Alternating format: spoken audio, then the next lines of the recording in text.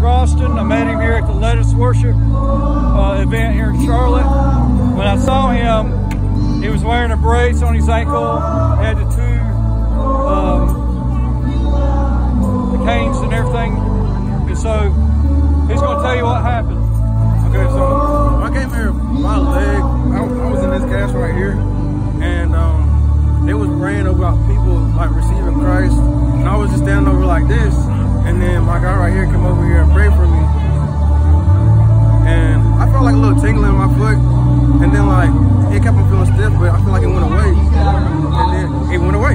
So then I took it off and I started walking, and usually I won't be able to walk like without this right here.